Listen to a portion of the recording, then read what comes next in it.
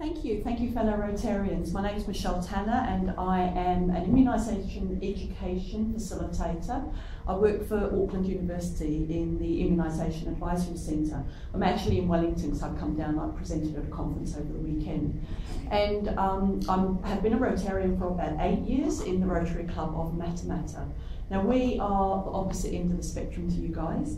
We are a very rural club. About 80% of our members at one point were dairy farmers.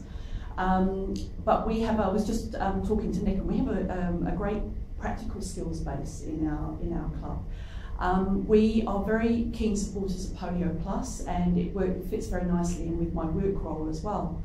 I now am club secretary, and I am also a co-chair on our District 9930 Polio Plus committee. Now, I am also, one of the projects that I'm also involved in is World's Greatest Meal, which is what I wanted to just highlight with you today. World's Greatest Meal is a project that's been going for about 2 years now.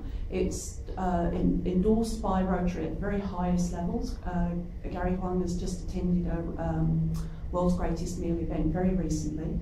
And the purpose of the event is to get Rotarians and other people to raise money for polio eradication through a meal-based event. So it's having fun and raising funds at the same time. And originally the plan was around getting as many people to sit down to a meal on the 23rd of February in 2013, but it's now grown to a 365 days a year event.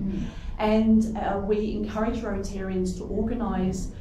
It could just be a few of you getting together for a coffee. It could be a teddy bear's picnic. It could be your finds collection from a particular Rotary evening.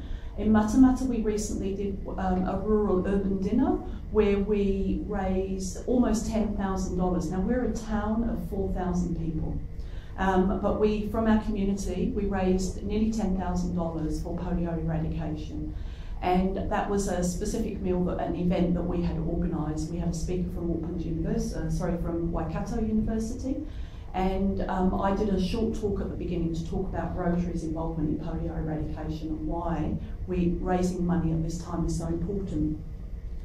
As well as World's Greatest Meal, I'm also involved in Purple Pinky Day, which is on World Polio Day on the 24th of October. And you're probably aware that when children get vaccinated in third world countries, their pinky of their left hand gets painted purple so that they don't get revaccinated on the same day.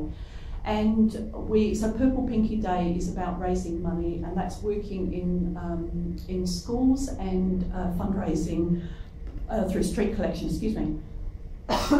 street collections outside New Zealand post shops, and we've got New Zealand Post Shop on board with that. Now, in a country like New Zealand, where obviously we don't see polio, there are only 3 countries in the world where polio is still endemic. Nigeria and Afghanistan, we're pretty much on top of that. Pakistan is the big problem, and that's mainly because we have areas of Pakistan where we cannot get immunisations into at all because of because of unrest in those areas. But in countries like New Zealand, our role as Rotarians is to raise awareness and raise funds for the polio eradication program.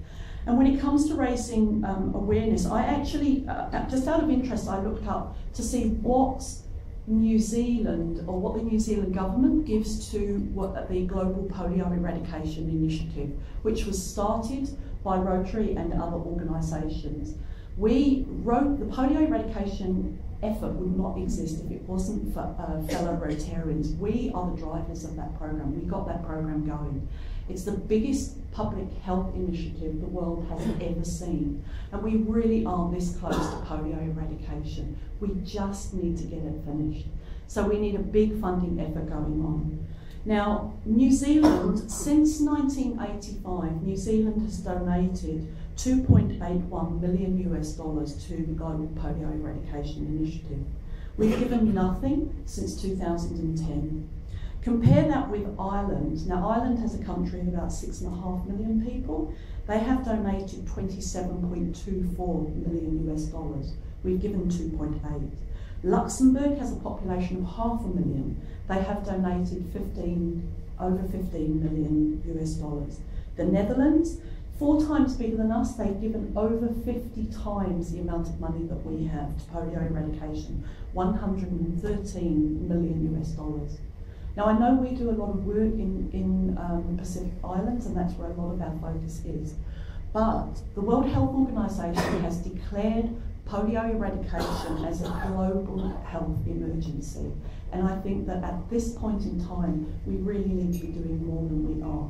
So I would encourage you to lobby for our government to give more money to polio eradication, and I would encourage you to consider what you as a club can do, you as a Rotarian and you as a member of society can do to help global polio eradication. Thank you.